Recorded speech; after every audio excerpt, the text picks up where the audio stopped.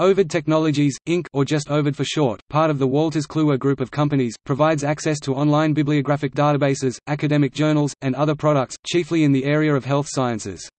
The National Library of Medicine's Medline database was once its chief product but, as this is now freely available through PubMed, Ovid has diversified into a wide range of other databases and other products. Ovid has its global headquarters in New York City.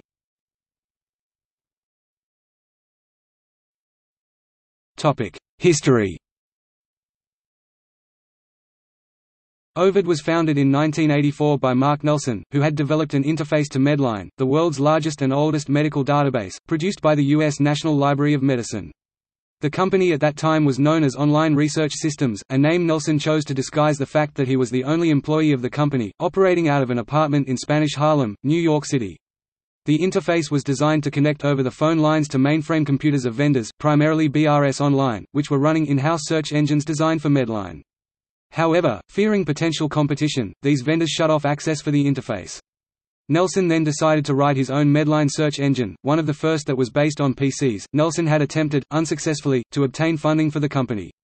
In order to fund operations, Nelson began building computers in his apartment, selling them along with the software.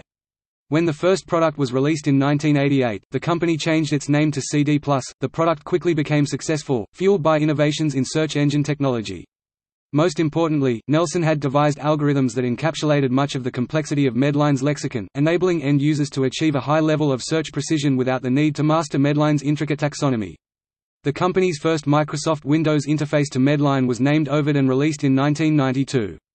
Nelson, who had majored in English literature and minored in classical languages, chose the name Ovid as a homage to the ancient Roman poet's most famous work, Metamorphoses. Several years later, Nelson started the Alpheos project, non-profit software to facilitate the reading of ancient Greek and Latin. The company's primary competitor continued to be BRS Online. CD+ gained significant market share from its competitor, and in 1994 acquired the company. Shortly after, CD+ went public at $6 per share, and listed on NASDAQ.